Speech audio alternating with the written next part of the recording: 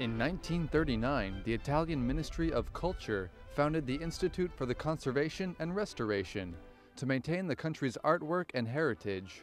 5 years later, in 1944, a school was also created in art restoration.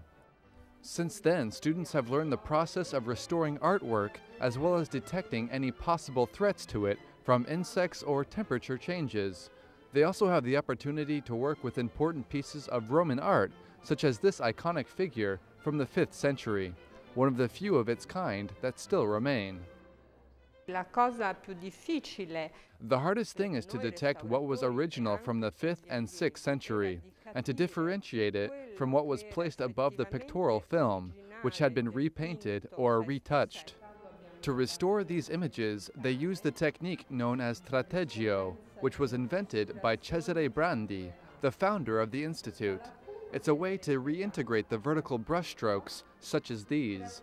They are clearly recognizable so that they are not confused with the original. During their 5 years of training, these students also travel to many of the places where these art pieces were created.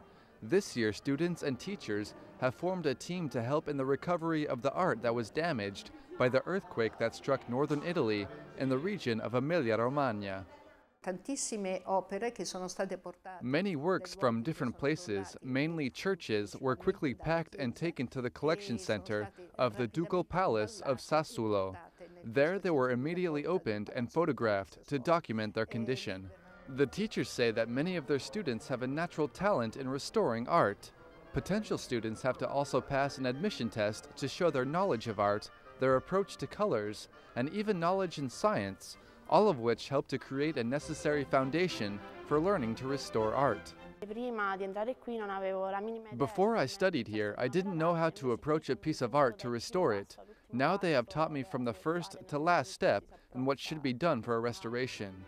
During its 73 years of existence, the Institute has worked on restorations not just in Italy, but also on pieces from Egypt, India, Israel, Mexico, and Turkey.